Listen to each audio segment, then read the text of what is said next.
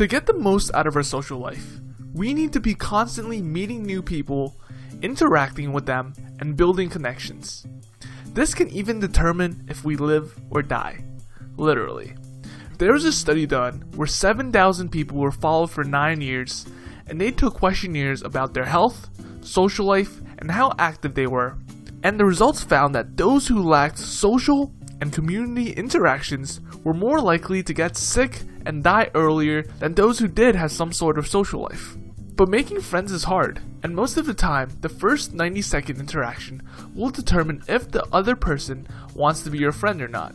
We will be reviewing the book How to Make People Like You in 90 Seconds or Less by Nicholas Boothman, and there will be some tips and tricks that will help us make people like us more. The first thing we need to do is make sure that the other person feels important, because everybody loves to feel important. And if you could do that in the first 90 seconds, that can help build your relationship and make a connection. To make the other person feel important, make sure that you're showing interest to the person. This can be done by making sure your body is faced directly towards them, and it's very awkward if you're talking to someone and they have your back turned to you. Another thing is to make eye contact and make sure that you smile first and say hello. This may sound really creepy, but it's a great way to indicate that you're attentive and open to start a conversation.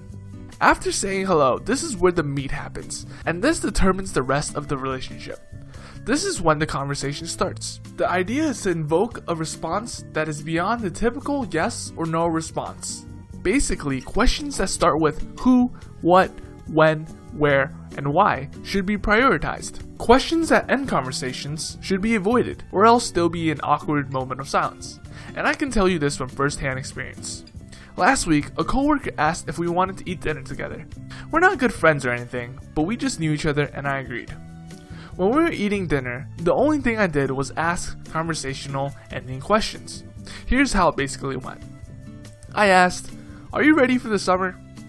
"Yeah," she responded. Then 2 minutes of awkward silence. I then ask, "Do you eat here often?" And she responds, "No." And then 2 more minutes of uncomfortable silence. And yeah, that's how the rest of the hour went. And I don't think she liked me too much after that. What I should have done initially was to try to find a common ground of interest. If both of us like dogs and have pet dogs, we should have talked about that, and that could have actually sparked the conversation. Generally, people like others that are similar to them, either based on hobbies, looks, social class, personality, and the list goes on and on.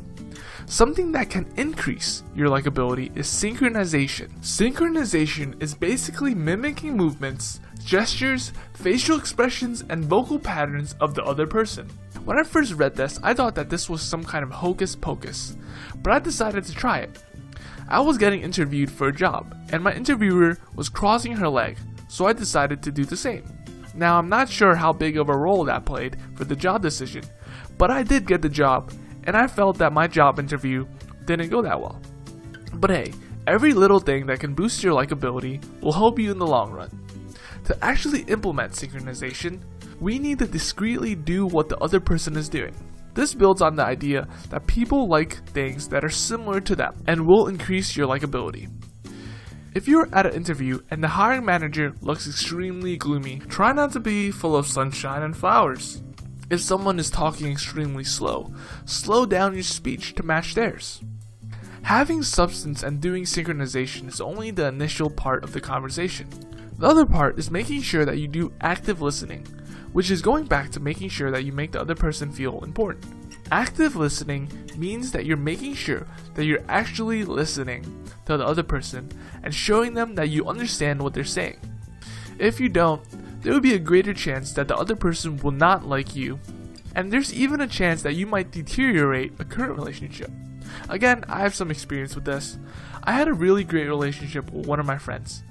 I would tell her everything and she listened to me.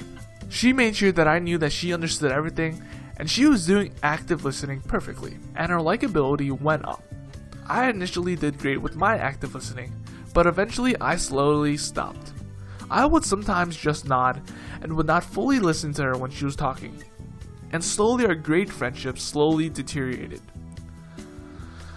She started not to like me as much initially, and yeah, I deserved it. because I was not actively listening to her and making her feel important, which again is the key to increasing your likability. Obviously, I'm not a master by any standards on how to get people to like you, but I really hope that this video helped you.